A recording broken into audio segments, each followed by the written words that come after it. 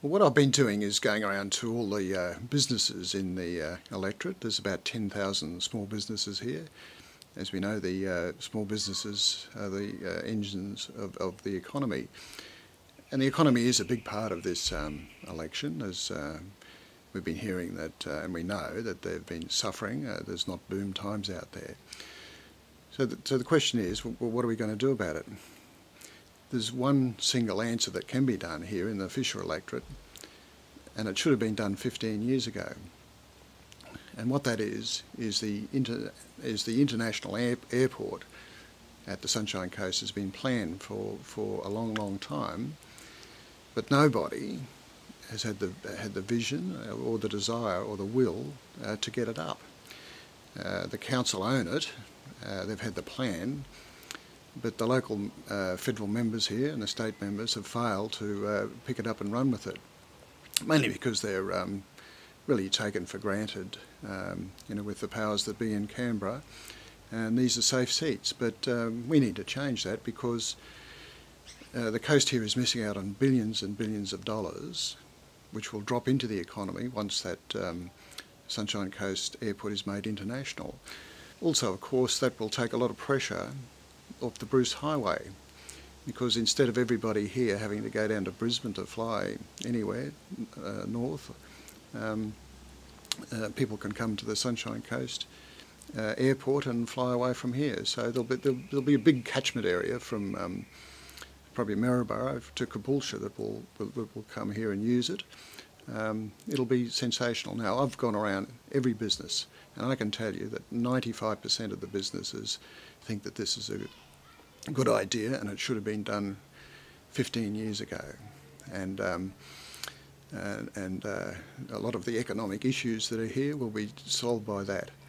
Now, all the other parties talk about reducing input costs and stronger economy and all that sort of nonsense, but nobody's actually come up with something that can be done.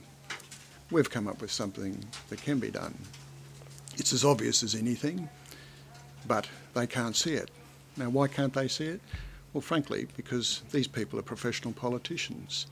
Professional politicians aren't business people. These things are obvious to business people. We're business people, so it'll get done. You mentioned neglect of the area, and from existing polling that seems to be around at the moment, new parties such as Katter and yourselves are starting to get quite a bit of traction. Where do you think that vote is coming from? Well, it's coming from everywhere. The red team and the blue team have been around now since Federation, since the 1900s. So that's 113 years. Now, we saw, for example, when Australia won the America's Cup quite some years ago, that cup had been held on to by the New York Yacht Club for 132 years. And what they did to retain the cup was actually keep changing the rules so that to keep the other competitors out.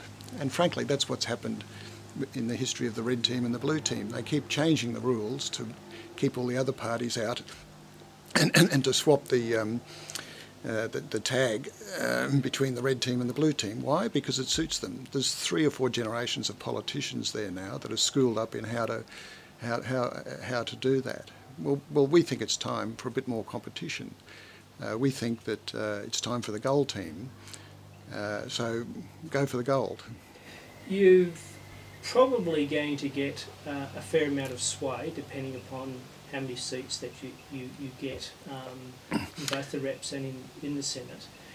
How will you go about managing the business and looking at the policies of, let's say, for example, should a major party get up? Well, we believe we are a major party. Yep.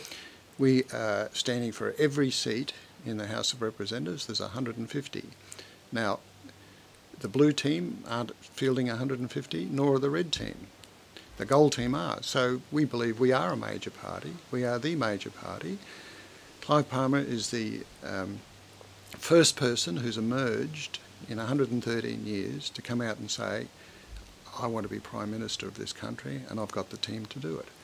So we are a major party. It's just that we've haven't been around at this time.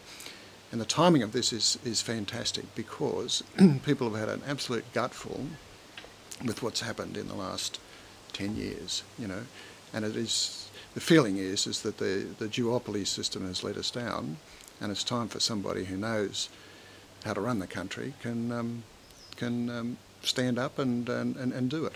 Well, with the Sunshine Coast, obviously there's infrastructure issues. You've mentioned the airport. There's the airport. There's obviously the Bruce Highway, and there's obviously also you know, rail. Much can be done there to duplicate things, and also perhaps a light rail that's been on the books there for Maroochydore. So, yeah, there are those things there. Why should we be voting for Bill Schoch on Saturday and the Palmer United Party more generally? Well, for prosperity in our region, that is Fisher and for Fairfax, at last, voters here have a chance to put in the new party, a party which will make a lot of noise. Clive Palmer is known for creating a lot of noise, and people pay attention to him. I've had the privilege of working with Clive since 1978, and I've known him 4 years before that. And I can tell you, in a room full of executives, he can win over everybody. So if he's in a room with somebody like Tony Abbott or Kevin Rudd or anybody, it won't be too long before everybody will form it behind Clive. He's a force of nature. He's a common sense policy guy, and he's just one of these 1 in 100 million people who can take Australia forward. So that's why people should be voting, for Clive and for myself, because we'll form a formidable team here on this Sunshine Coast, and we'll get things done.